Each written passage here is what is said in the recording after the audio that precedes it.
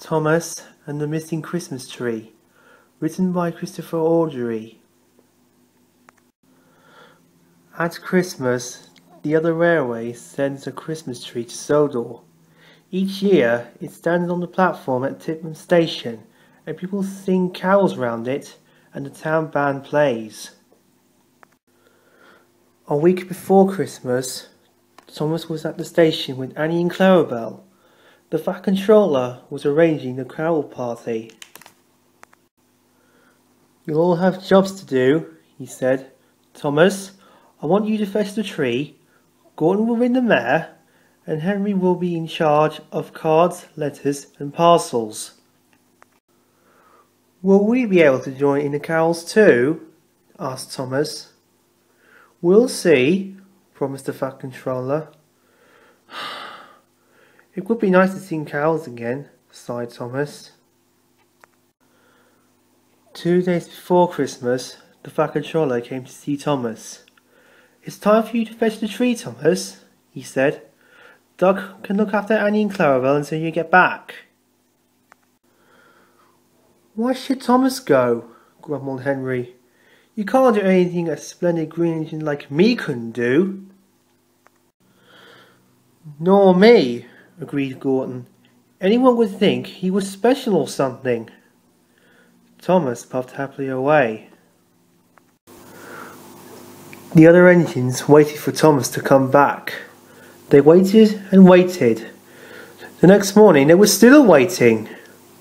"Perhaps he's stuck in a tunnel somewhere," suggested Gordon. Henry let off steam indignantly. "Puh!" he retorted. "He's much more likely to be turned onto a branch line." "He could have run into a cow," suggested Donald. "He has done nothing of the kind," interrupted a well-known voice. "There's been a heavy snowfall, and he seems to be stranded somewhere near Egwood Station," said the Fat Controller. "We're not going to leave him, are we?" asked Douglas. "Certainly not," replied the Fat Controller. "I shall need 2 volunteers." The noise was deafening. At once, Donald and Douglas were coupled back to back, with a van between them and a snowplough at each end.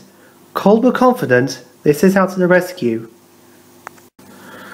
At the junction, they met Toby, Percy and Duck, who told them that the Fat Controller had cancelled all trains and ordered all engines that could to try to reach Tidmouth. Donald and Douglas puffed bravely on, but the snow was getting thicker now. They struggled through Egwood Station. Donald wanted to stop for a rest, but Douglas wouldn't let him. "What if Thomas is laying hurt somewhere?" he said. Great drifts of snow lay across Gordon's Hill. Again and again they forced the snowplough into the snow, each time moving slowly forward. Then they drew back and paused for breath. "Shh!" said Douglas suddenly. "I can hear something." Very faintly came a muffled cry for help. "Oh, it's Thomas!" exclaimed Donald. "Told you so," said Douglas. "Come on, let's get him out. He must be frozen to his flames in there." Before long, Edwin and James arrived with more help. The men climbed out of their van and set to work. Thomas was soon clear. Edwin and James pulled Thomas and the precious Christmas tree back to a crossover, and Donald and Douglas helped him back to Tidmouth along with the line they have already cleared. When they reached Tidmouth, the waiting engines cheered.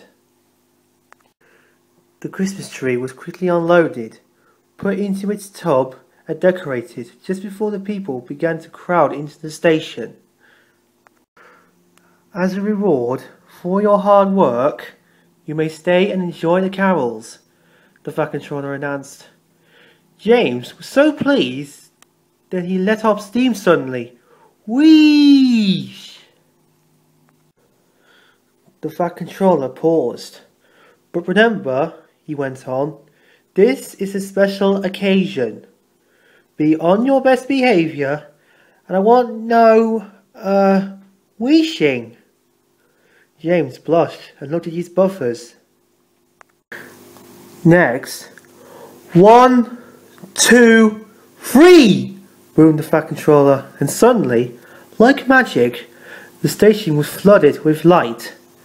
3 cheers for Thomas the Tank Engine and his friends! As the cheers died away, there was a strange whirring noise. It seemed to come from the sky. Everyone looked up, and Percy and Toby smiled. They knew who it was. With lightning lights shining brightly, Harold the helicopter touched down gently in the snow, and out stepped a figure wearing a red cloak and hood. Everyone cheered as Father Christmas gave out presents to the children and the carol party began. Then Father Christmas thanked James and the other engines for rescuing Thomas, and everyone had a marvellous time. Afterwards, Thomas and Percy went back to the shed together. "It's no fun getting stuck in the snow," whispered Thomas, "but it was worth it for the party. Happy Christmas, everyone."